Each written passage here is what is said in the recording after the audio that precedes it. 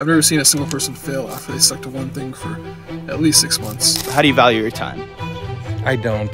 It's not as valuable as my neighbor's wives. You know, what I see a lot is when you get too comfortable. Somebody's got to pay the bills. The best decision I've ever made was... What do you do for a living? Yo, what's going on, guys? It's your boy Soldier here, back out here at Monterey Car Week. So right now we're going to be doing something completely different. New content for the channel, but basically there's billionaires all over the place, as you can see. What we're going to do is we have private access, so Lamborghini owners only. As you guys know, I have a Performante, a G-Wagon, you know how it goes. And we have this private access to this lounge, cocktail party, dinner, everything like that. And what we're gonna be doing is we're gonna be asking Lamborghini owners what they do for a living, you know, their success, and some deep end questions so you guys can gain the utmost value and how you can apply it to your own real life situations. So without further ado, I'm gonna be taking you guys on one trip in Monterey Car Week. Let's go get some value. I've never been to anything like this and didn't know what to expect, so come check this out with me for the first time. This is one of the most exclusive places to get into in Monterey Car Week.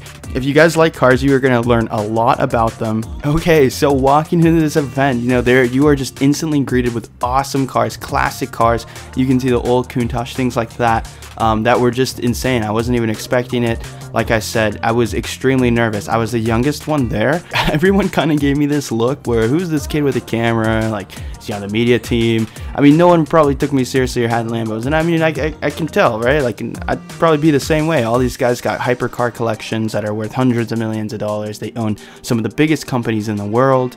Then there's me, the little dropshipper soldier, who somehow got his way in. But with all due respect, I mean, you know, I'm there for a reason. What's your name? Atik. I'm here with Ramen. Who am I with right now? My name's Tucker. Right now, I am with a Lamborghini owner. The first question I have for you is, what do you love about your job? What I love about my job is helping people. You know, we do auto collision repair, so we fix cars for people, you know. I love the fact that I can convert data into dollars. That's what I do. It's beautiful. That's you. beautiful. And if I may ask, what do you do for a living? I turn data into dollars. There you go. I do e-commerce. E-commerce. Hell yeah, that's exactly what I do too. Well, I've been doing YouTube, social media, TikTok, everything for like 5, 6, 7 years. I think the ability to make videos that are seen by a lot of people and making people happy, nothing beats it. It's really awesome. In your career, what is the best decision you've ever made? Okay. Right before COVID hit, I decided to do Bike Across America to deliver Mr. Beast a single penny. And that kind of kickstarted everything that I have today. So it's easily my best decision. That's crazy. Best career decision is building an actual brand, moving away from dropshipping as a whole. I think it's really important to eventually move away from that like high school type realm of like dropshipping. Marrying my wife. Let's get that out of the way. The second best decision, buying my first Lamborghini. There you go. That's the true answer that people want to hear. owners. That's right. The best decision I've ever made was just going on my own and doing my own business. You know, starting on my own body shop, you know, at a young age, taking a risk and just going for it. What is the worst career decision you've ever made? Buying my first Ferrari. It's the truth. It's the truth. Like the world. You know, what I see a lot is when you get too comfortable and you know you don't remember where you came from and you know you kind of let off. I think taking a pause, like I took a pause off of social media, and mentally it's good for you, but taking a pause also takes you out of all that buildup that you have going and that momentum. So you always got to keep your foot on the gas with that stuff, especially with social media. Worst decision is making the wrong hires. Hire slow, fire quick. One time we hired a media buyer who, we thought was legit. Day one, they made a CBO with a $20,000 budget, and they blew through the ad account. We probably lost $25,000 that day. Okay, quick 30-second break. I hope you guys are really enjoying this video, and you're probably wondering, who is this Leo kid and what does he do? And what do I do for a living? And I'll talk a bit more about that at the end of the video, but obviously I do Shopify dropshipping if you checked out my channel before, and lately I've been working out ways that I can help other people. So things like building a Discord group that's completely free and that like-minded people can talk and communicate with each other and solve problems even faster. You guys can join that down below, and if you are interested in getting started yourself, you can also DM me on Instagram for any one-on-one consulting or mentoring. But yes, Discord, completely free. Join Black Hat if you are interested in leveling up completely. It's the best investment anybody can ever make. And let's get back into the video. How do you organize your time? This is something that I actually have to get a lot better at, to be honest. You know, I try to maintain a schedule that allows me to be like train discipline as often as I can. I like the fact that I'm able to allocate specific time for work and for play. Majority of the time is allocated to work. Trust me, it's the real life. Somebody's got to pay the bills. So we allocate 80% towards work, 20% to play. I mean, you know, you just gotta know what your priorities are. You know, you always gotta, you know, take care of business first. You know, whatever is important, whatever, you know, needs attending type shit. You know? And now, what is one piece of advice that you could give everybody watching this, if they're in your industry or just overall like entrepreneurial? Like, what's one piece of advice that you think that everybody would benefit from?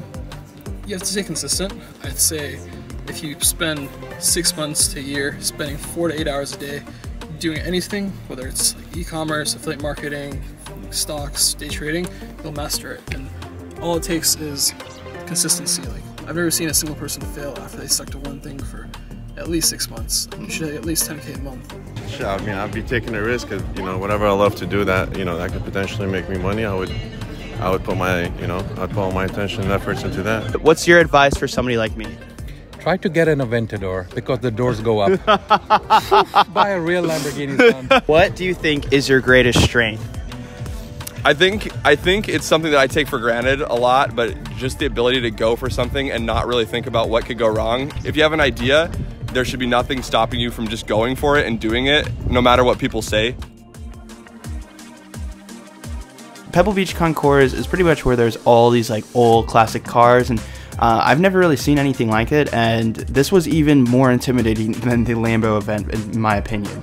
I mean, these people were out here and, you know, $50, $100 million cars that, you know, have been preserved for years and years and years, and they own these huge real estate hedge fund, things like that. So, you know, I walked around, I didn't want to make a fool of myself, enjoyed the scene, everything like that. But yeah, just taking some of this with me, and yeah. Alright guys, so I have finally just gotten back from Monterey, and I'm really happy to do a video like this. You know, it's something kind of out of my comfort style, and I was really nervous, I'm not gonna lie. I'm not the type of guy that goes up to random people and strikes convo, asking them very sophisticated questions about their life. But yes, we are back in the beautiful Huracan. That's how the CEO said it, Huracan.